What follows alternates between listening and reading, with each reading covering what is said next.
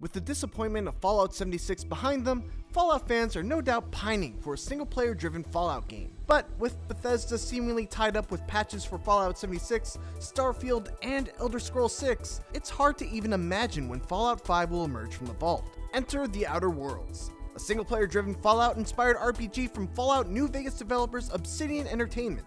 But with a setting that ditches the post-apocalypse in favor of a sci-fi space adventure, just how Fallout-y is The Outer Worlds? And more importantly, will it speak to those who love Bethesda's worlds?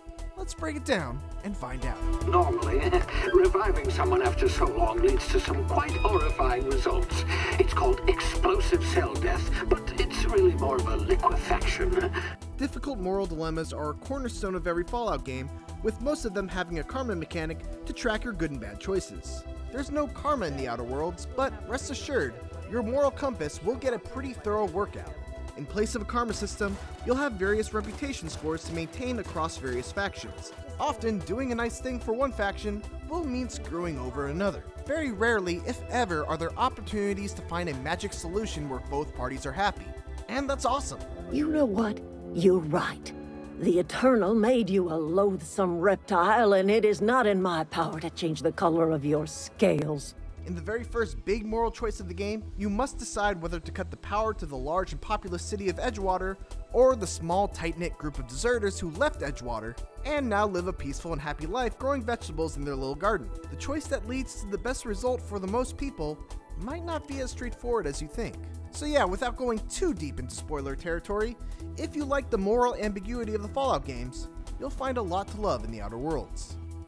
Loot is at the core of the Fallout experience, and so too in The Outer Worlds. Just like in the Fallout series, almost everything in the game world can be picked up. Most of it is junk, but junk is great too because it can be easily sold off at any vendor with the simple press and hold of a button.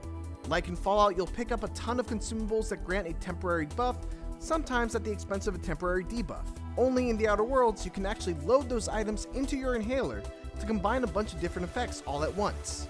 Just about everything else pertaining to loot is very similar to Fallout, with a few small differences. You can't freely pick up items, and you can't just take all the clothes and weapons off of every enemy and then just leave them there with their undergarments. But just about everything else, from the weight limit to the ability to mod and tinker your weapons at a workbench, are the same.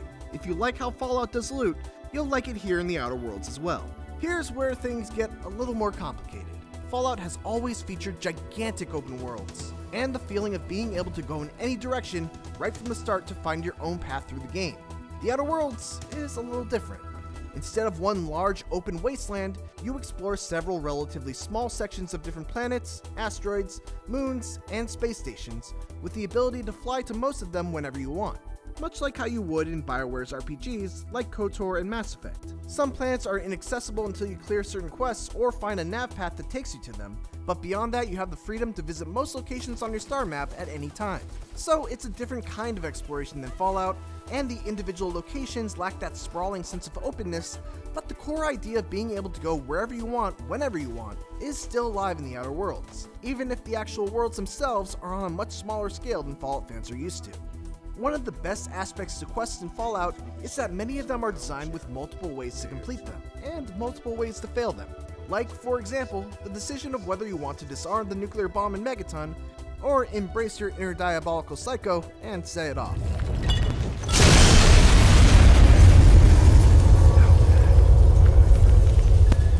The Outer Worlds also lets you embrace your inner diabolical psycho.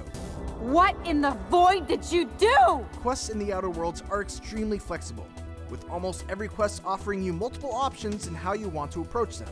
And if none of those options appeal to you, there's always option C.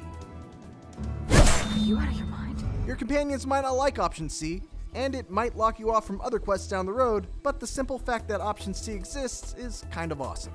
It turns out that space, like the wasteland, can be a lonely place at times, and having a companion or two along for the ride makes all the difference. Companions in The Outer Worlds work mostly like they do in Fallout, but since they're part of a crew, and because you can have two follow you at a time, it also feels very much like Mass Effect. When you go back to your ship, you can often find your crew members interacting with each other. Certain combinations of characters will converse as you're walking through the world. And of course, each companion has their own personal companion quest that's actually quite grand and will take you all over the solar system.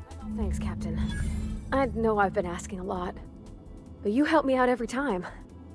You're the best. Even if you didn't like how companions worked in the Fallout games, they're actually done much better in the Outer Worlds, so there's a chance that you might like it here. So, to answer the question of will a Fallout fan like the Outer Worlds? Yes, probably. You can tell that the Outer Worlds was developed by people who understand Fallout, which makes sense given Obsidian's history with the franchise. But what you shouldn't take away from this is, oh, so the Outer Worlds is just Fallout in space. Because no, it's not. As similar as the two games are, they also have substantial differences in their tone, their scope, and how they actually feel to play. Thanks for watching. For more of the Outer Worlds, check out our review, along with the first minutes of the game. And for everything else, keep it here on IGN.